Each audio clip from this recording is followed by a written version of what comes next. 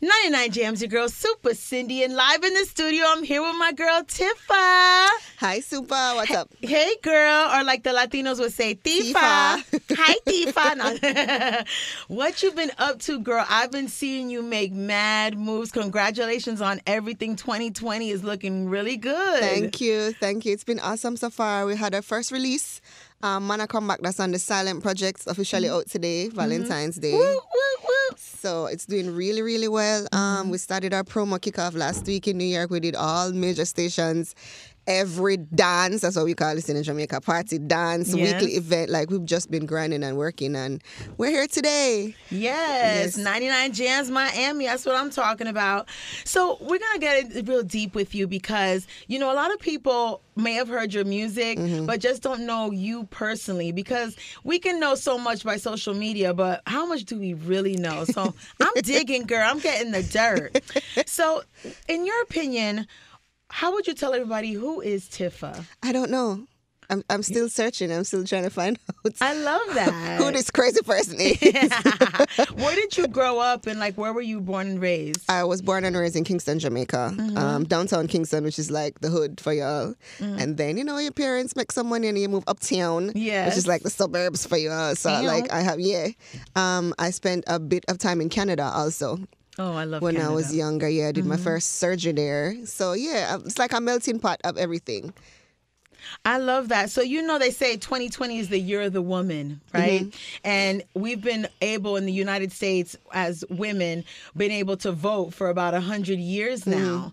So as a woman in music, what are some of the barriers that you've seen that have been broken down that you've noticed in your career? How long have you been doing this? Been doing this a very long time, over 10 years. I like the fact that there's more of us. Okay. In the past, it used to be just one person per era or per this particular time, and there's a lot of us, like, with the advent of social media, there's a lot of us coming up now, and not only in music, we're branching out in a lot of things. A lot of us are entrepreneurs. A lot of us have lines, so on and so forth. Shameless plug. I'm going to be coming out in a series. Hello, we're going to talk about that. Okay, So, I mean, we're doing acting, we're doing a lot of things. I mean, social media is the devil, but it's one of the greatest things that was ever invented because you get a chance to see more of us. Yes. Yeah. And you know, like, I might sound super ignorant, but like, it seemed as if men crossed over as far as, you know, dancehall and reggae music to the U.S. more easily than women. Like, as far as women,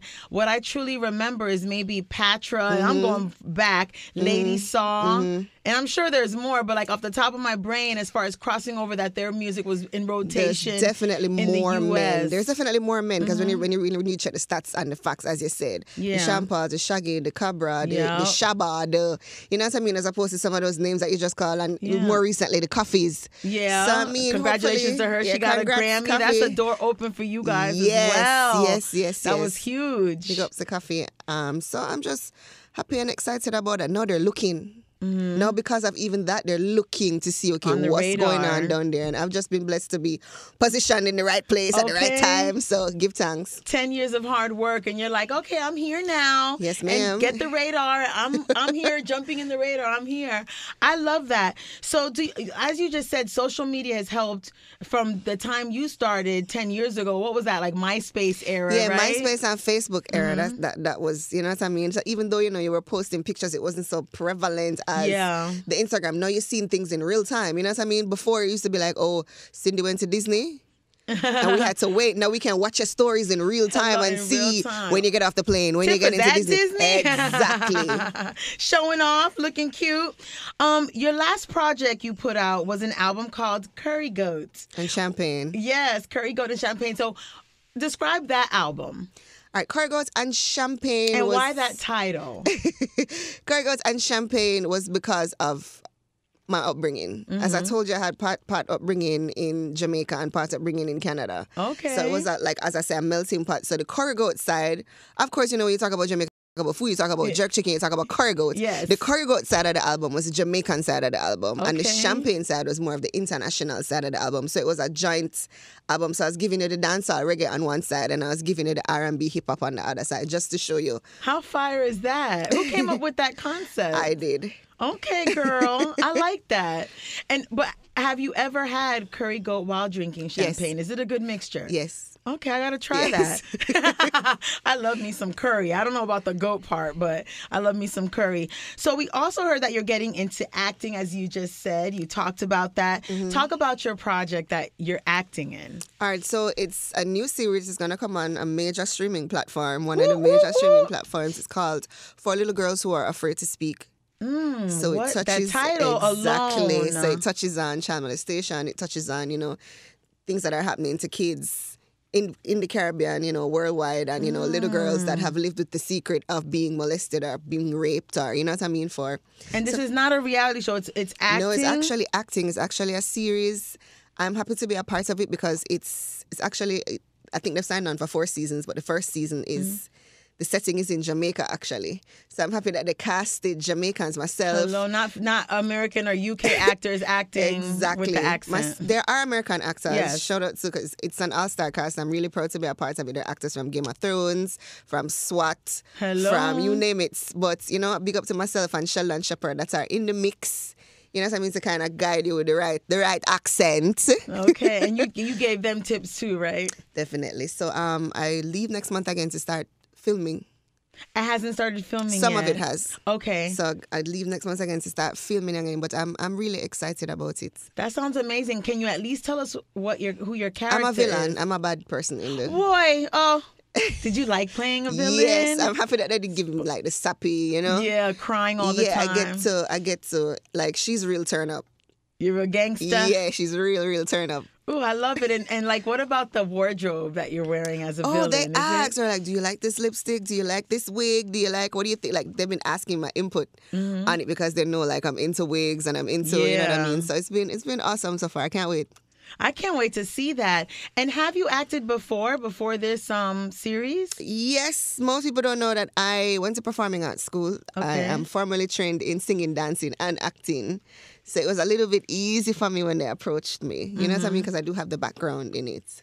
Oh, so that's perfect. You just said it at the beginning of this interview. 10 years, you have literally set yourself up for everything that's manifesting now in 2020. Give thanks. How amazing. Give thanks. Yay, I'm happy for you. So you talked about already your project, Man, Come Back. Speak on that some more. Man, Come Back basically was written last year because at the time the man I had was coming back.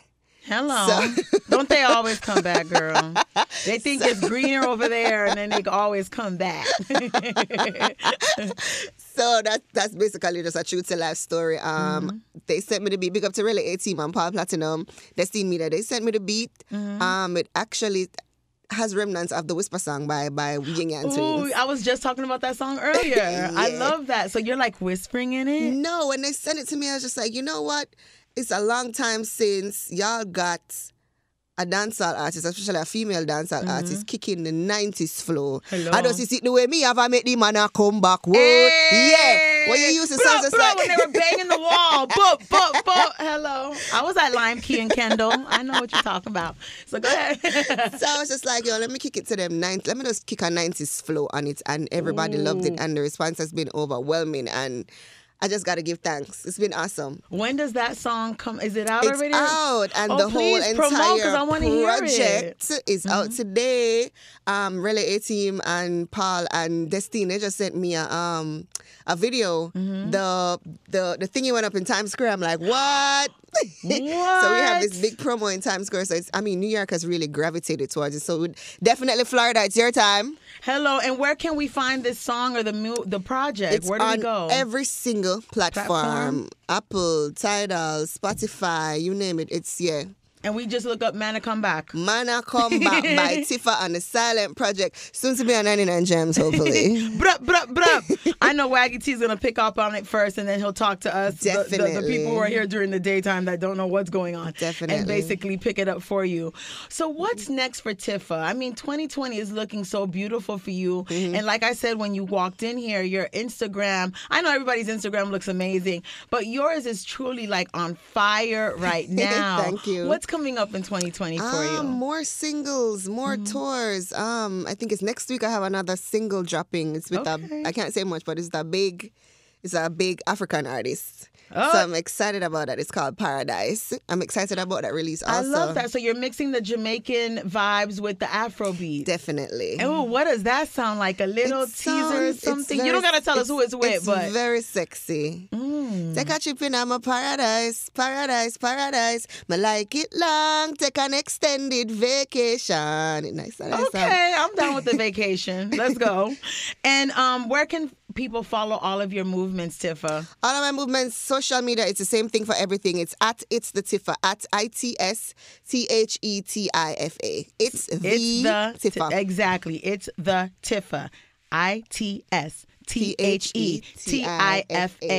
And what about I don't want people to put you in a box, and it seems like you're not letting that. I feel like once the I was about to say Netflix. You didn't say what streaming platform. I apologize for that. But once the show comes out on the streaming platform, it's going to open doors for you in different people that probably never heard of your music or whatever. So are you ready? I'm ready. This is all I've ever wanted. This is all I've ever wanted since probably 12 years old. So I'm definitely ready. You know what I mean? Some people have the success overnight. Some people it takes 10 years. I guess this is my 10-year gift. Hello. So I'm just giving thanks right now. I have no kids. I have no man. I'm just ready to work. You're ready to work. I'm just ready to work. And cross over and be worldwide. And be worldwide. I love that. Make sure you follow my girl Tifa. It's the Tifa, because I said so. Your girl Supa Cindy, Tifa in the building. Any last words before we sign out? I love you guys. Mwah, mwah, mwah. That was 3 kisses. It wasn't 1, honey. Your girl Supa Cindy, 99 Jams.